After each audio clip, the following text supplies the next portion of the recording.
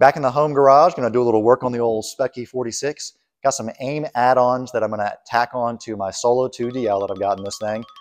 Solo 2DL, super strong tool as it is out of the box. At its core, it gives you that GPS speed, which gives you your benchmark lap times, predictive lap times, which I probably look at way too much on track. Also, if you've got something like an E46 or newer, you can get whatever sensors are transmitted across the CAN network to that Solo 2DL. So in this car, that's stuff like throttle position sensor, oil temp, water temp. However, there are sensors that I may want as a driver or to know the health of my car that are not transmitted across the CAN network. So this package allows me to add some sensors to the Solo 2DL. That's something that really was previously only reserved for the full dash line of AiM stuff.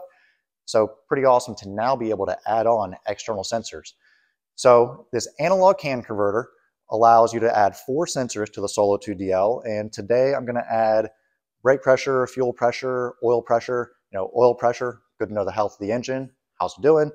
Fuel pressure, good for diagnostic. Brake pressure, that's good as a driving tool so that if, say, James got in the car and I wanted to compare how is he applying the brakes versus how I'm applying the brakes, maybe I can gain some time there. And then we've got all the miscellaneous components that allow me to plug this in to the car. It can't just plug a sensor into nowhere. So have oil distribution block for the oil pressure sensor, have fuel pressure T, brake pressure T. Also have this data hub, which is not required to make this an add-on package to the Solo 2DL, but the data hub is needed if you also have a Smarty Cam, because now the Smarty Cam is going to go into the data hub, the CAN converter is going to go into the data hub, and then the data hub into the Solo 2DL. Let's get this stuff all unpackaged and kind of get it pre-configured on the bench and see what it's going to look like.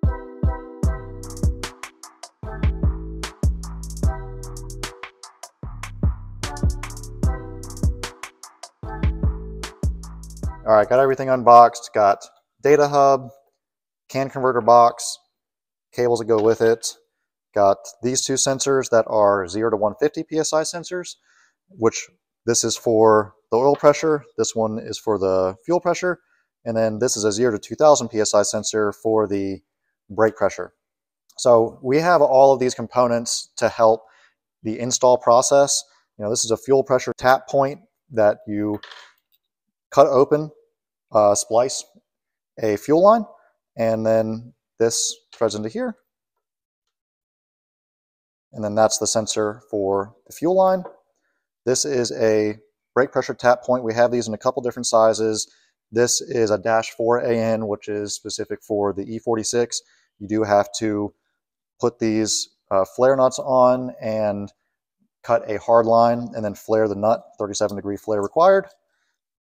And then this is the oil distribution block, which this takes, replaces the oil pressure switch on the back. Doesn't replace, it sort of substitutes, I guess.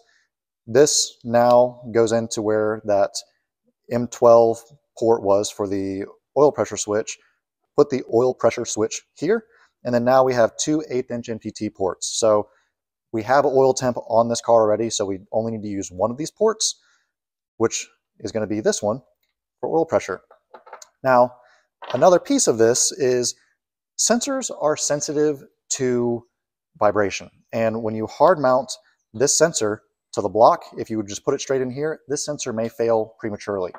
So we also have this remote mount center line that will go into this distribution block, and then this will go mount on this so that we can remote mount this to the chassis somewhere where it sees less vibration.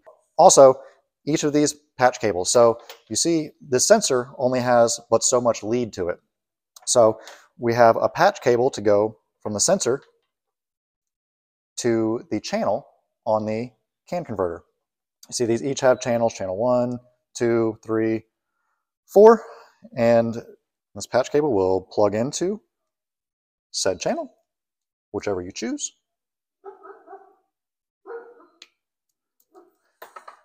This routes through the firewall somewhere, and then this into the sensor. these patch cables are available in half-meter increments from 0.5 meters all the way up to 4 meters. So if you're just trying to do something really close to where this is going to live, you may only need a 0.5 meter. If you're trying to do something like differential temperature, well, you may need a 3.5 or 4 meter line.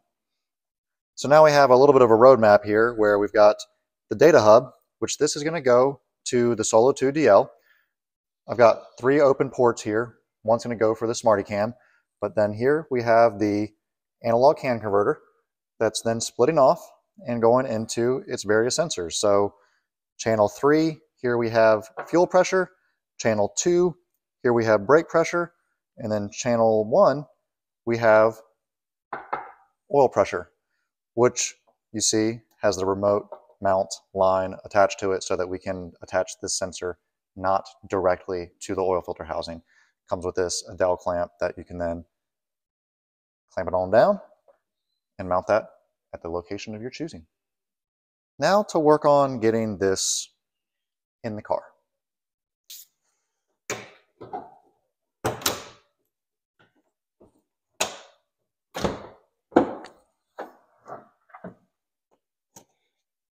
Got to gain access to under the intake manifold for doing the oil pressure, and then fuel line will be back there, brake pressure right over here.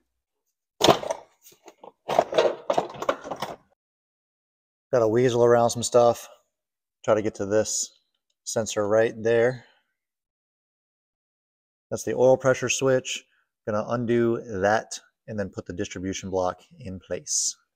All right, oil pressure switch is out. Now I'll take my banjo, my crush washers on, and try to finagle this thing up in here. Oil distribution block is in, oil pressure sensor is mounted. We've got the pressure sensor mounted here with the remote line routed over to the distribution block up under there. Next, I'm going to splice into this fuel line here to get the T for the fuel pressure sensor. And then also, before you get into fuel, have yourself a little fire extinguisher handy, just because safety first. Fuel pressure sensor is in place. Got the line spliced, hose clamps tight. Now I want to test and make sure I've got no fuel leaks. So I've got this little switch right here, which is actually used for my pump out to power the fuel pump. I'm going to use it to turn on the system and see if I have any leaks.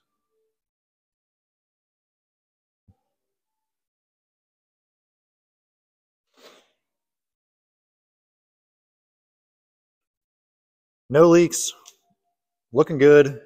Next up is the brake pressure line, which I've got to get this line here routed to here. I need to get that line off, and then I'm going to splice in right here with our brake pressure tap point. Before I got started on pulling that line apart, I wanted to make sure I had my flare tool, my 37-degree flare tool. Turns out I don't know where it is, so I got to find that thing or buy a new one.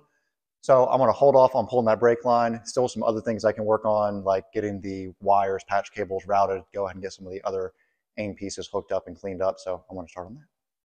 I caught some flack in the last video for not just removing the doors and propping them open. So I'm going to remove the doors this time.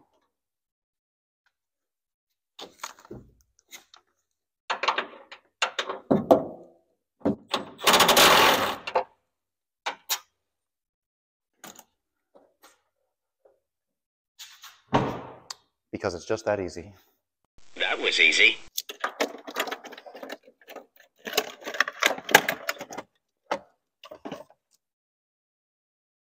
There's a nice little pass-through right here in the ECU box through the firewall to make life easy.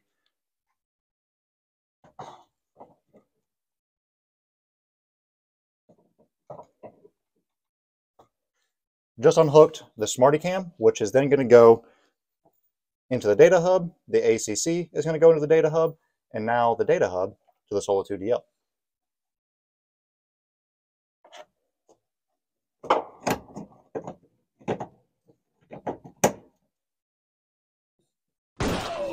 Oh, golly. That hurt.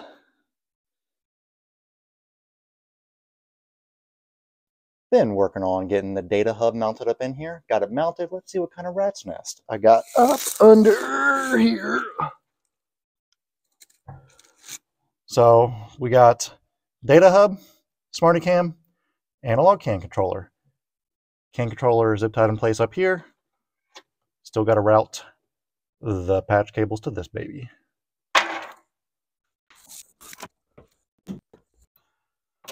Oh, working in race cars is fun, right? I really should have brought some zip ties down here so I don't have to get back down. Oh well. Got the hard line out. Now I need to cut the hard line here and here so that we can insert this tap point into the hard line so we can get the brake pressure.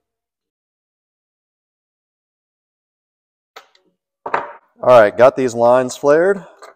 So hopefully this will now not leak. This requires a 37-degree flare for this, so I had to borrow a tool from Dave.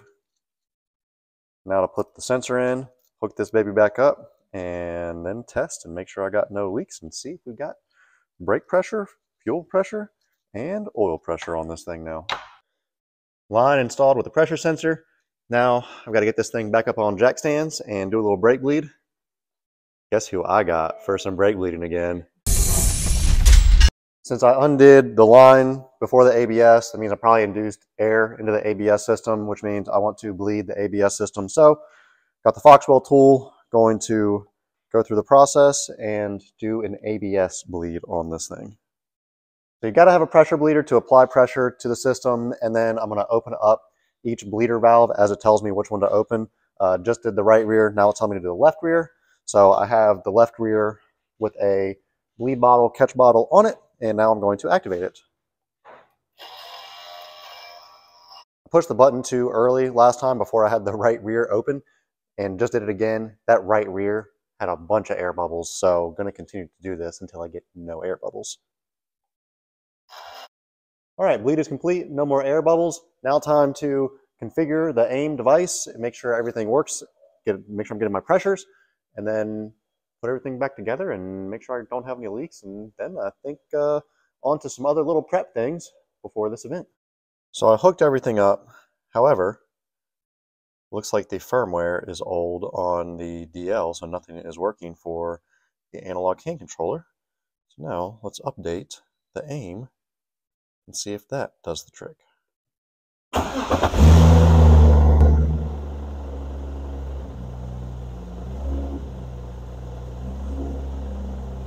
Awesome. Everything's working.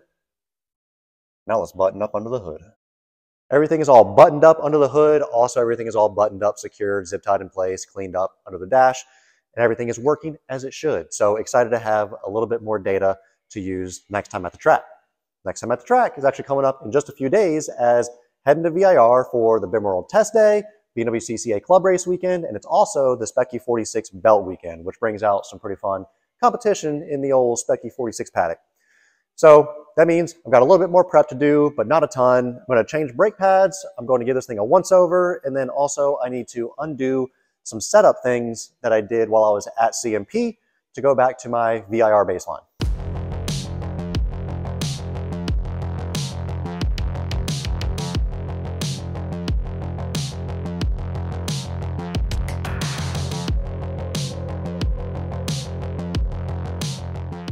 VIR baseline setup back in this thing, got the sway bar hooked back up, made a few shock changes at CMP, got those back to what I know I like at VIR, and really feel pretty good about being ready to rock for the weekend. So a few more little things to do, put the doors back on, get it back on the ground, clean the wheels, got to get a set of tires mounted this week, but other than that, ready for the event. And if you're going to be at VIR this weekend, be sure to stop by, say hey, and as always, hit that subscribe button, hit that like button, leave a comment. And if you want to see more action in the Words Garage, stay tuned for more content. You ready to go? Should be an awesome race weekend. We are ready to kill it this year. It's good. It's good. It's going to be a wild ride.